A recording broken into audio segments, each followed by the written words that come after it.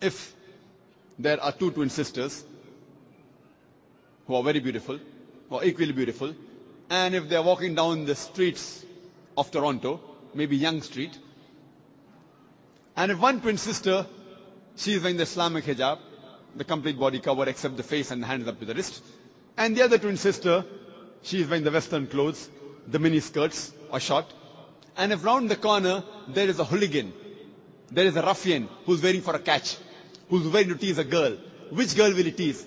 Will he tease the girl wearing the Islamic hijab, or will he tease the girl wearing the mini skirts or short?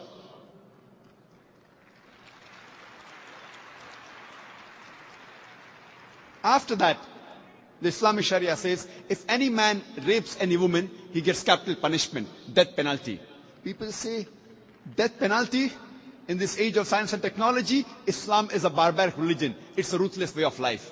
But when I ask this question to thousands of non-Muslims, that God forbid, if someone rapes your mother, rapes your sister, and if you are made the judge, and if the rapist is brought in front of you, what punishment will you give him? And all of them, 100% said, we will put him to death. Some went to the extent of saying, we will torture him to death. So why these double standards? Someone rapes your mother, your sister, you want to put him to death. Somebody rapes somebody else's mother or sister, you say death penalty is a barbaric law. Do you know, according to statistics,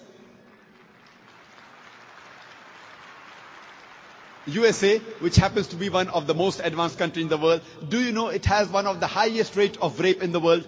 According to the FBI statistics, in 1990 alone, on average, every day, 1,756 rapes took place every day in the year 1990.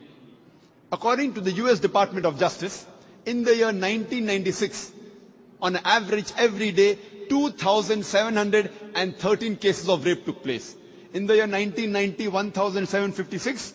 In the year 1996, 2,713. Maybe the Americans got more bold. That means every 32 seconds, one rape is taking place in USA.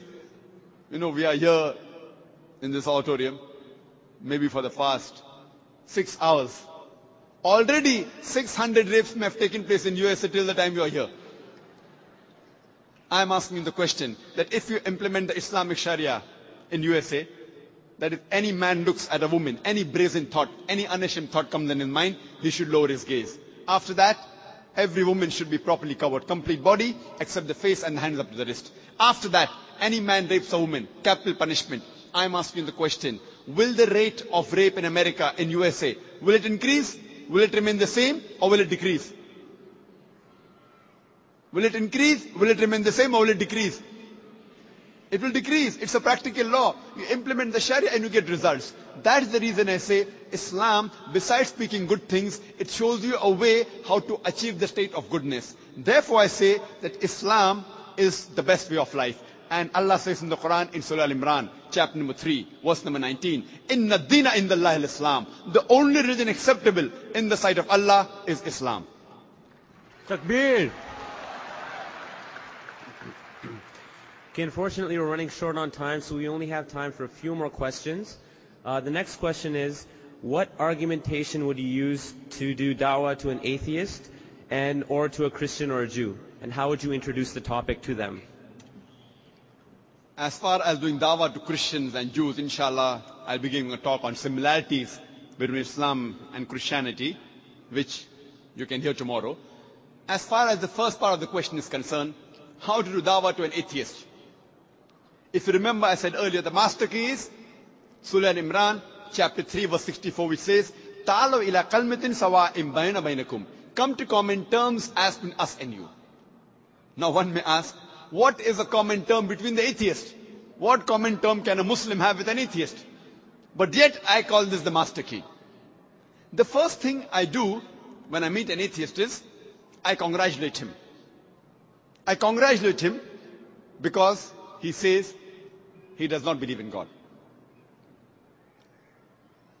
The reason I congratulate him is, all the other human beings, most of them, they are blindly following their parents.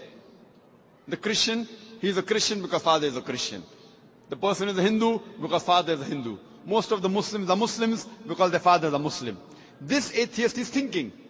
His father, his parents may be religious, but he does not believe in the gods which his parents worship. The reason I congratulate him is because he has said the first part of the Islamic Shahada, Islamic creed, La ilaha, there is no God.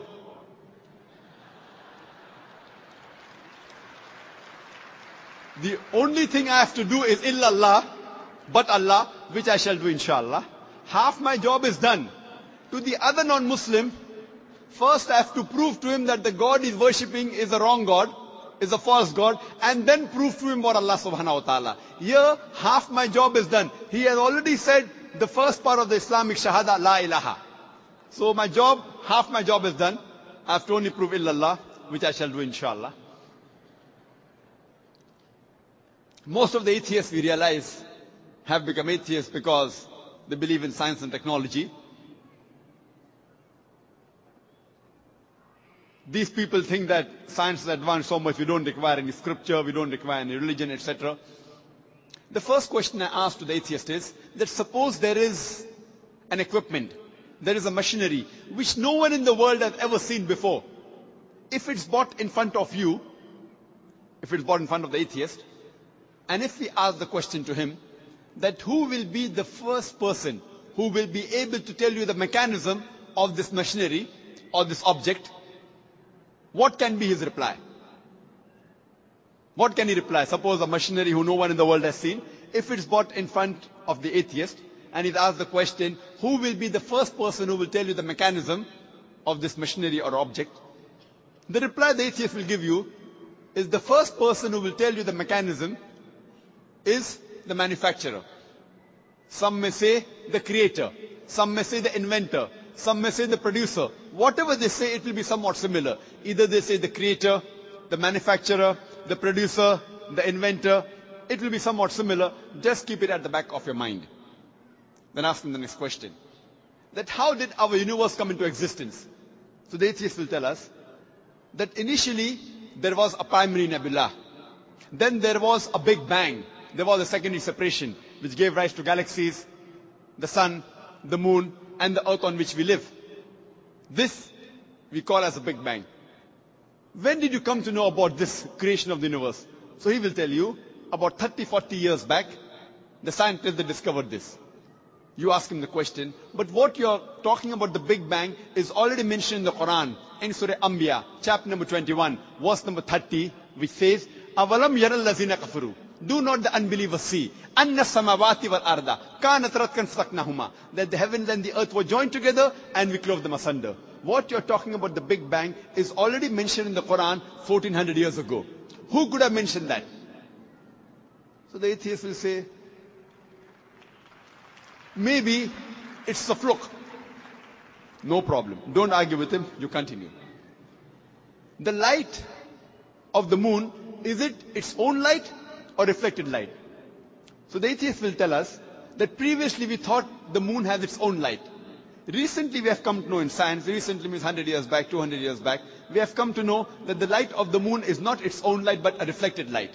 The Quran mentions 1400 years ago in Surah Furqan, chapter number 25, verse number 61, that blessed is he who had placed the constellation in the sky and placed therein a lamp, a sun, having its own light, and moon having reflected light or borrowed light.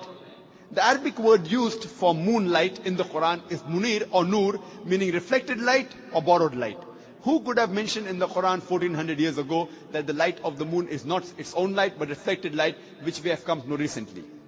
The atheist may say, your Prophet Muhammad, peace be upon him, maybe he was an intelligent man. Don't argue with him. Continue.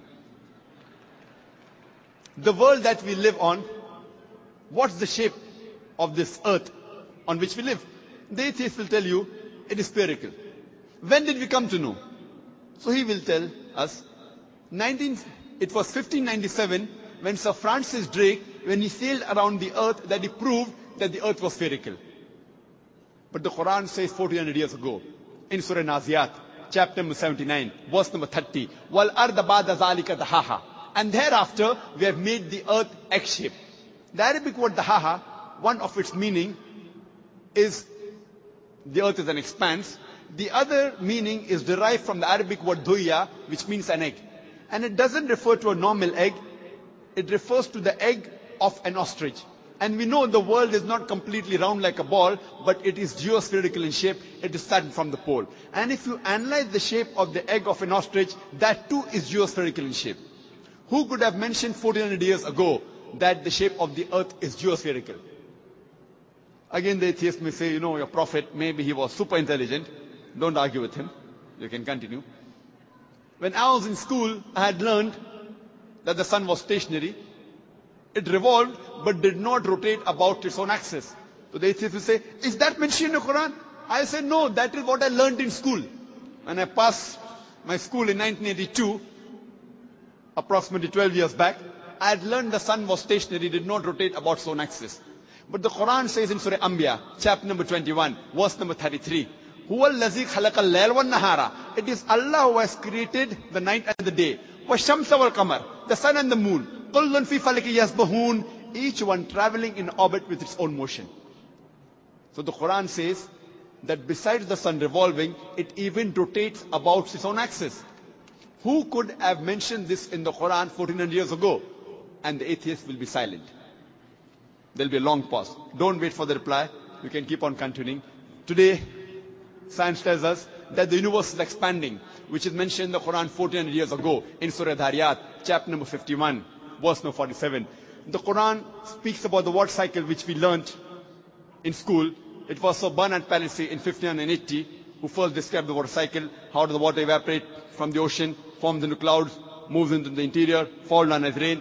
This water cycle is spoken about in great detail in the Quran in several verses. In Surah Az-Zumur, chapter 39, verse 21. In Surah Rum, chapter number 30, verse 24. In Surah Hijr, chapter 15, verse 22. In Surah Mu'minun, chapter number 23, verse number 18. In Surah Nur, chapter number 24, verse number 43. In Surah Rum, chapter number 30, verse 48. In Surah Araf, chapter number 7, verse number 17. In Surah Furqan, chapter number 25, verse 48 to 49. In Surah Fatir, chapter number 35, verse number 9. In Surah Yasin, chapter number 36, verse number 34. In Surah Mulk, chapter number 67, verse number 30. In Surah Tariq, chapter number 86, verse number 11.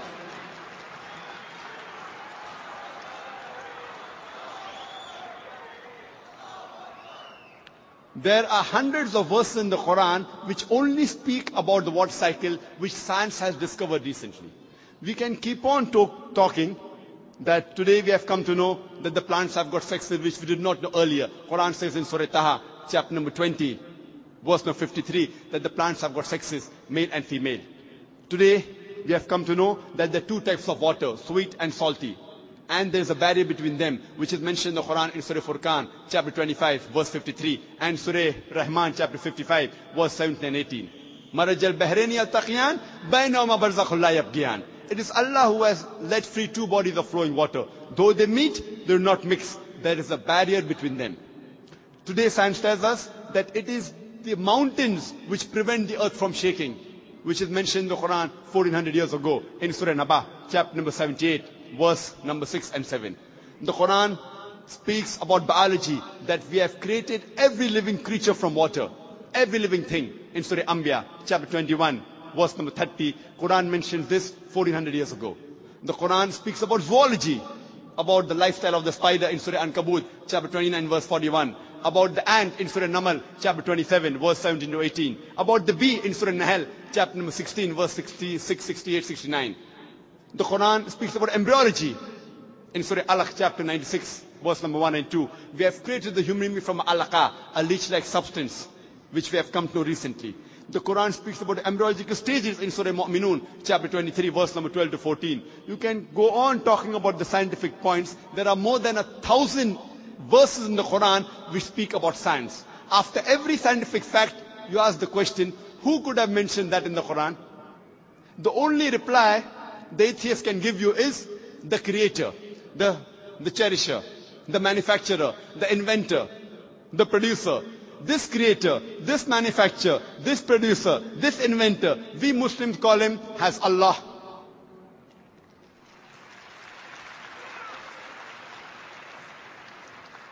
That's the reason Francis Bacon, a very famous philosopher, said, little knowledge of science takes you away from Almighty God. In-depth knowledge of science makes you a believer in God.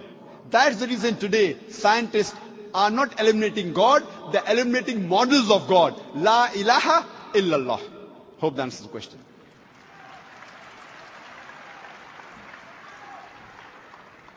Okay, unfortunately, we have gone over our time for this session. I know all of you must be enjoying it as much as I am. So this session is now closed. I'll pass it on to the next MC to take over, inshallah.